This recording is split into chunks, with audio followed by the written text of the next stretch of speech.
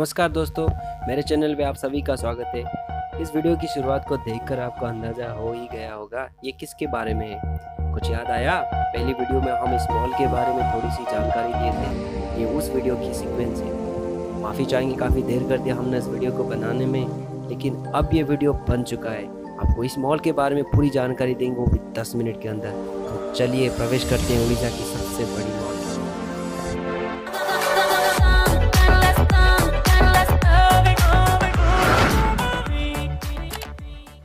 प्रवेश करने से पहले गाड़ी पार्किंग करनी पड़ेगी दोस्तों, तो चलिए पार्किंग की ओर बढ़ते हैं।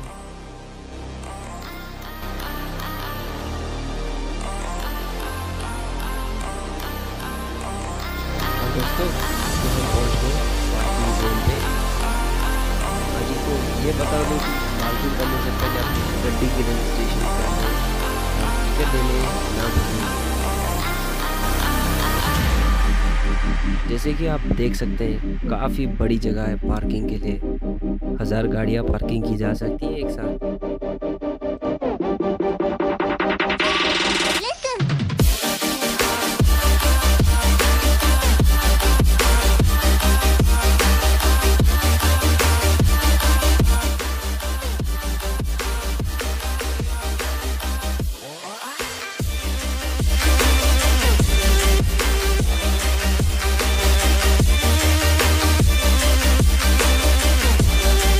तो आप देख रहे हैं मॉल की बाहरी जगह की खूबसूरती को बढ़ा देती है एवं लोगों को आकर्षित करती है। वैसे आपको ये बता दूं कि काफ़ी बड़ी मॉल है जो 10 लाख स्क्वायर फीट जगह पर है।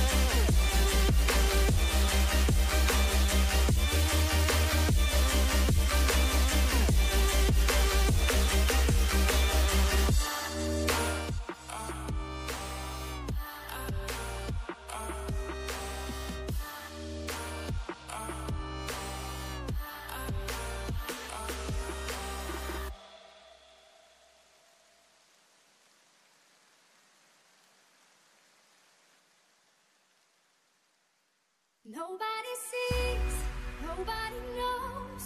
We are a secret, can't be exposed. That's how it is, that's how it goes. Far from the others, close to each other. In the daylight, when the sun is shining. In the late night, when the moon is blinding. In the plain sight, like stars at night.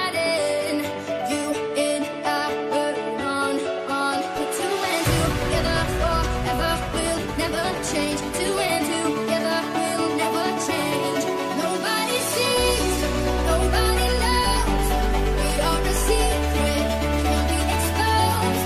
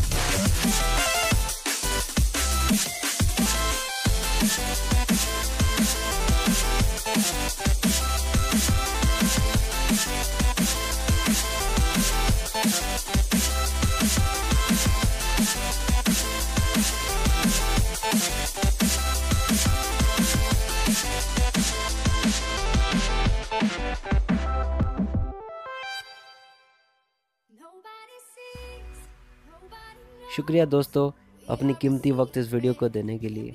अगर ये video आपको पसंद आया तो कृपया like कीजिए, comment करके मुझे बताइए और अपने दोस्तों के साथ शेयर कीजिए। फिर मिलेंगे अगले वीडियो में जिसमें हम आपको उड़ीसा की दूसरी बड़ी मॉल के बारे में बताएंगे।